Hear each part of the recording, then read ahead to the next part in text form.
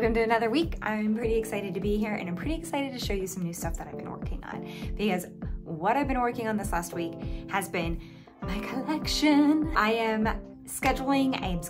already scheduled it, it's already done. I have a collection scheduled for August 12th for a full shop update. And so I am getting down to the wire now. And I'm definitely ahead of schedule on my scheduling that I set for myself. So I'm doing great as far as that goes.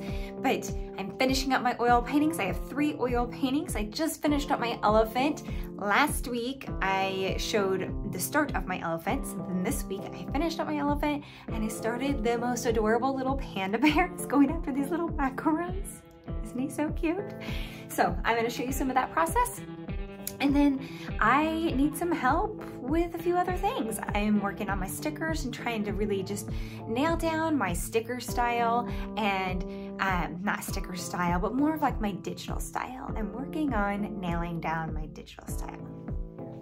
Another thing that I'm working on this week, and then I'm gonna have you join me, is trying to get my office kind of organized. I guess don't even join me on that. I'm just gonna walk you through what it looks like, and let's start brainstorming some solutions for this office space that I can afford right now on my budget, because right now I'm not making a lot of money, and any money I do make needs to go back into the business in a sense of product materials that will help me grow my business. In my office, the way it looks and functionality really doesn't make a difference as far as how my business functions. It's just my brain. So maybe it is all the same. Maybe it's related. I also want to give you something prettier to look at. I'm gonna be really honest. It doesn't look great in my office. And when I record content in there, I'm like, oh God, this could look so much better. So I'm gonna walk you through my space so you can help me figure out what can be done in here so it is more aesthetically pleasing to both of you and I. It helps my brain so I feel less cluttered, and then we can move along and do some fun stuff and maybe work on remodeling my office.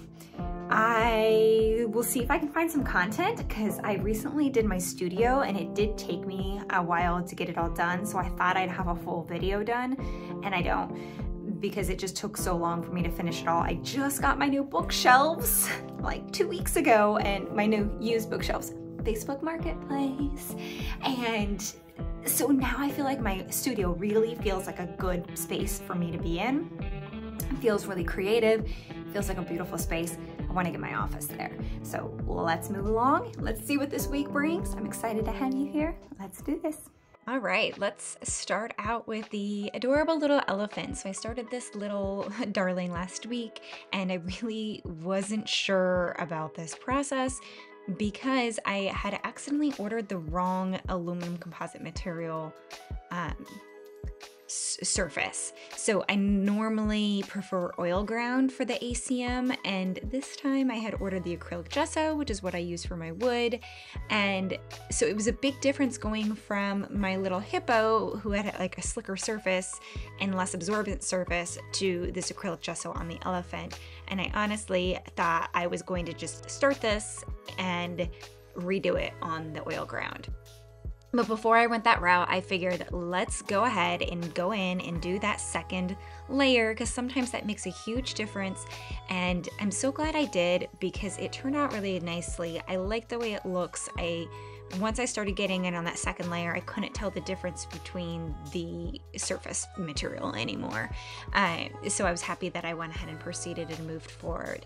Another little challenge that I had with this guy is that I finished him up and I just couldn't tell what was missing. I just felt like he was missing something, and so I put him up against the hippo and looked at him for a while and tried to see what the difference was, and it was the ice cream. I was like, oh my gosh, the ice cream needs to be melting towards the front. It needs to be coming off and breaking that frame more. So I made the ice cream look like it's melting and coming down like the front of the canvas, and I'm so happy I did it because I think it turned out really cute. Panda time! Okay. All fun aside, just kidding, it's always fun, right? Here's a little bit of paint mixing. I decided to do something a little bit different this time. I wanted to include the mixing of the paint in the bottom corner so you can see me do that, because that's something that That's something that really helped me when I was learning, and it still helps me. I love watching other painters mix their paint. So I wanted to show you the colors that I was mixing that I used for this little panda bear. So he's a pretty cute guy. This is just my first session on him, and so I'm really anxious to get back to him and get him finished up, and I will share that in next week's video. So make sure you subscribe if you haven't subscribed yet to make sure that you get the alert for when I release that next video. And also, while you're at it, go ahead and hit that like button, comment, let me know what you think about these videos. I love getting some positive feedback, constructive feedback, so I can continue to improve and make them better for you and also have fun in the process. So my favorite part about this panda was the macarons though. They were so much fun, and again, I wanted to include the paint palette mixing so you could see all of the different colors. I did organize my palette in the order that I was going to be painting these macarons, so I didn't have to think about it very much. When I used you can see here on the side, the stack of the macarons that I used. I actually stacked these, I turned them, I manipulated them, and then to the right, that's my hand-drawn ones and the colors that I wanted this to have. So I incorporated those, but I used the real-life stacks as examples for the shadows and where those should go. But he's pretty cute, isn't he? One other thing that I did this week that might have caused a few distractions, but I think they were good distractions.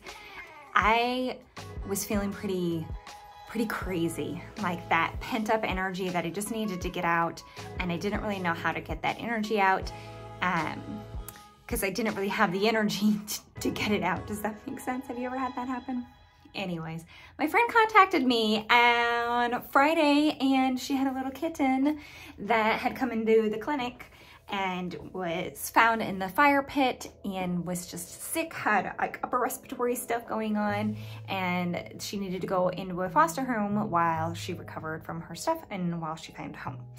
So within hours we had found her a home, but she still needed to hang out with me for a few days while we recovered her, and it's really fun to see the difference between the first day she was with me and then the last day before she left.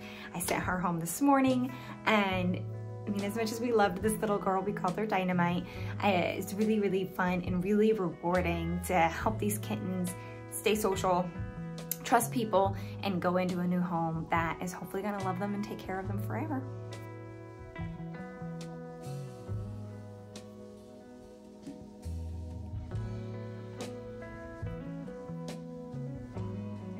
So I want to share with you, I am trying out a little bit of a different style for my stickers, for my digital art. But then like I kind of went back and did more of like a painting of the digital art, and I guess, you know, I've spent a lot of time working on my style for my oil paintings, and it doesn't translate for me exactly like it does for like my stickers, my digital art. This is another one I just started this morning. So I'm just kind of working through these little guys, these ideas I have around here, and different ways to illustrate my stickers, and like maybe even stationery, mugs, things like that, some more of the product-based art. So I don't know, I can't decide. And I think like what I really need to do is, look, I did this whole like background here. What I really think I need to do is spend more time with it, and it's probably going to be some kind of combination between these three, right? Like that's not quite me, that's not quite, I do more, what comes naturally to me is more like sketching, lines, things like that. I like the way that this guy's turning out, so I'm just kind of trying to figure this out, and we'll see how it goes, because I've got to get my stickers done for my upcoming collection. So we'll see how it goes, because I have got to get my stickers done for this collection. It is July 3rd today, and my collection release is on August 12th. And I felt like I had all the time in the world, and now I'm feeling like I don't. I'm finishing up my oil painting, and then I'll be done with all the oil paintings, and I need to scan those in. I'll start working on prints. I've got to determine if they're gonna become greeting cards or not, or just prints. I'm curious, like what's everybody like? I know what I want to carry more of. I want to have more products. I want to have those fun little things that feed that child in me, and in the fun, exciting way, not in like a toddler-like way, but just in that way of Like, this is mine, and this is a little thing that I just brought into my life, and it makes me happy. And maybe it's like a pen or a notebook or just a phone case or something like that, that just makes everything just feel a little bit more special, a little bit more whimsical. And that's kind of my goals, but we'll see, because all of those things require income. When I mean like lots of income, because I have to have, let's say, $500 to order enamel pens, and then that's not even knowing if they're gonna do well or not. I've considered doing a Kickstarter, trying that. I tried one a year ago, but I did it more for like oil paintings, and it just didn't do great. But I'm curious, maybe if I did like enamel pens and like notebooks, notepads, things like that, if they would do better. But I don't know, I'm rambling, but these are all my ideas, and they're going around in my head, and I guess I'm gonna share them with you because you're here and you're watching and you're with me and all that fun stuff. So we've just gotta kind of figure out how to make this happen. And I think that's the biggest challenge as an artist, and as, you know, for me, that I want to grow my business and I want to have more product availability, and I want that to be more accessible for people, because not everybody can afford an original oil painting. Totally fine. Or not everybody wants one, not everybody has space. Or like I said, some of these things I'm creating aren't necessarily something that you might want to hang in your living room, but maybe it's something that you want on your, you know, like your laptop, I don't know, case or screen or something like that. I don't know, my brain's spinning. So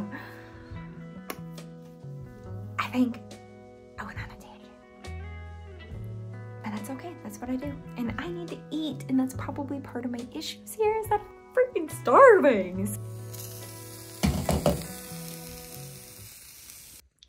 As promised, this is my office space. I'm gonna take you around on a little journey around here so you can see a little bit of what I'm working with and what my obstacles are, and I would love to hear any feedback, any suggestions that you might have. Okay, I have my wide angle lens on for this to try to get more in it, and the room is not this large. My biggest obstacle is these slanted ceilings. It gives me very little wall space to work with on each side. Then I have this lovely window, but I've got this big tree right here, so I only get good light in this room during the winter. This corner right here is my husband's section where he works on his bones, and this is something that we might end up moving into his game room, but for now, this is where it's at. My collection of boxes, because I reuse boxes to help decrease my impact on the environment. Shipping station, booth station, more shipping, and then other like crafty stuff since I do other things. This is kind of like my brain, I guess, is where everything goes. I made this thinking I would use it. I don't use it. I do use this to log events that are coming up that I need to apply for, and if I've applied, etc. And then just kind of junk scattered about. I've got all these printers. This Cricut needs space behind it. I've got all my papers and paint party supplies, my computer desk, and then all of my print making stuff, scanner, print packaging, and then my printer. So kind of gives you a roundabout of the room, and I definitely need some help with it. I want to repaint. Yep, I want to repaint it. I think I want to do something lighter colored and help bring more light in here, and maybe get a rug. And I do like to have this open space on the floor. I'm not objecting to moving things into the center of the room, but I did do this so I could count prints, organize my inventory a little bit better, since I don't keep inventory stocked in my office, since I take it back and forth between my office and my events. So let me know what you think, because I don't know what to do. I'm going crazy and this room's making me psycho. I will see you next week. See you later.